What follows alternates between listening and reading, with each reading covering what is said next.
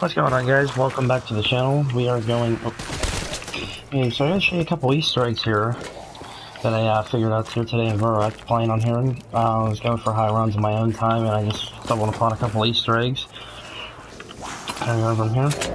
Okay, so, if you take a look over here, this is where the speed cola is, and originally was. If you come down into this room, you can see a shadow of a figure going up the radiator. Well, let alone, this is going to be really, really cool and good to know information. It is Richtofen. Richtofen, it's his doll, the toy, that Samantha played with in the house at the end of the Origins Easter egg, or in Revelations, as you saw in the trailer. And so it starts to raise a lot of questions, like, you know, why is Richtofen's doll, or toy, whatever you're going to call it, is here? And was Samantha here in Verrukt at one point when everything went down? We don't really know, because we haven't really discovered any new radios, but that, coming from this toy here, this is going to lead to another thing that I saw. And there is a new radio on this map, and it's Dr. Monty. So we're going to take a look and listen to this radio. I'll bring this crawler over here.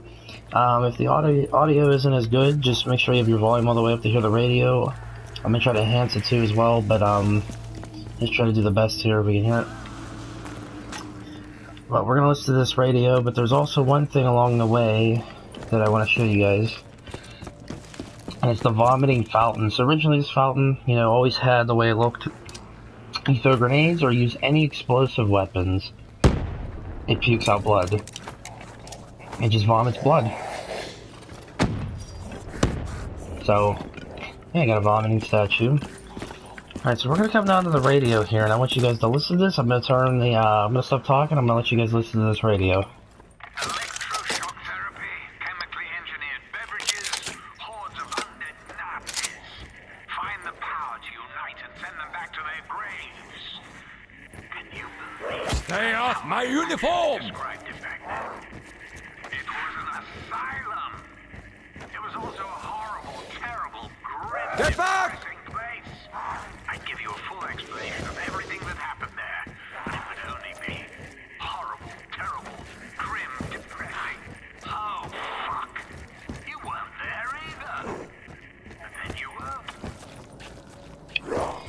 Okay, so, that being said, that was Dr. Monty there. If you guys aren't familiar with Dr. Monty, you are definitely living under a rock.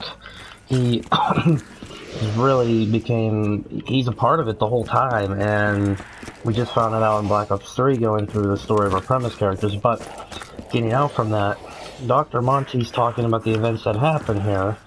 You know, when the Marines here, when Dempsey and McCain and all them came here, that would explain this little Easter egg that was here years ago in World at War in Black Ops 1. And it's just starting to build up, and I'm thinking maybe Dr. Monty was here with Samantha explaining that why she brought the dolls, or whatever the case may be, but it's very interesting to see why these, why Dr. Monty went through all these old maps. So, anyways, I'm honestly, it gave me chills hearing Dr. Monty's voice in this map, and if you guys have questions, or you have any theories behind why Dr. Monty was talking about Verrukt, or if he was possibly here or whatever, just leave a comment and let's get the community going here, because this is just very interesting to see that Monty was in Verrukt. And if you guys want to play the radio on your own time, it's right here under the desk on this side where Jug is. So anyways, guys, that was it. So the vomiting statue, the Richtofen doll / toy, and the Monty radio. So if you guys have any theories or questions or anything you want to share, leave a comment. And if you enjoyed what you've seen here, please smash the like button, subscribe, and I will see you in the next one, guys. Thanks for watching.